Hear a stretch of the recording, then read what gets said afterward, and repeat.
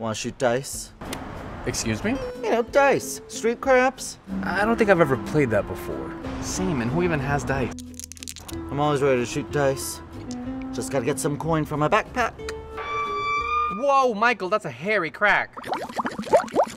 What? You got a lot of hair down there, mister. What are you calling it out for? You got a problem with hairy bodies or something? No, I just thought most bottoms would make themselves smooth down there. Oh, and is my body supposed to accommodate other guys' preferences? Am I supposed to answer that?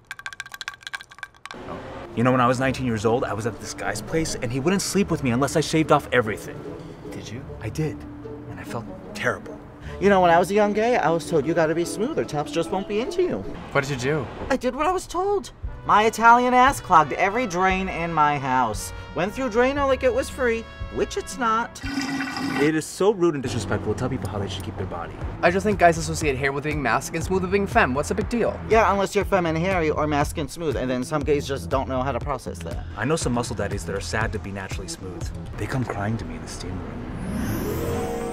Well, I think most guys do prefer smooth, though. No. I think hair is in and smooth is passé. And my passé hasn't been smooth in years.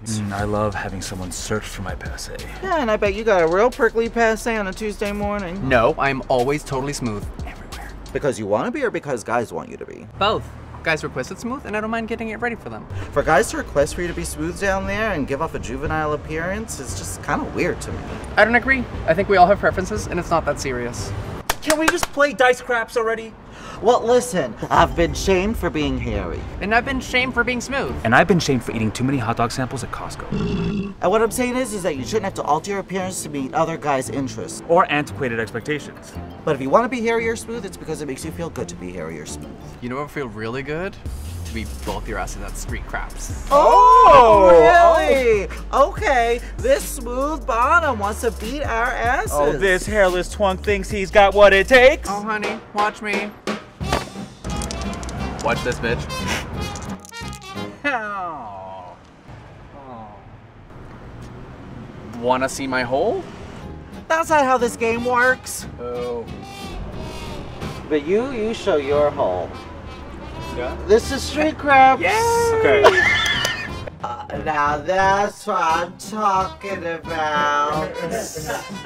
Oh, really? What's my line? And what? I'm supposed to get, what do I say? Oh, what? And is my body supposed to what's the exact line?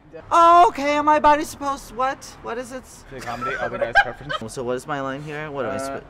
Oh! Tell me what I said. And is my body supposed to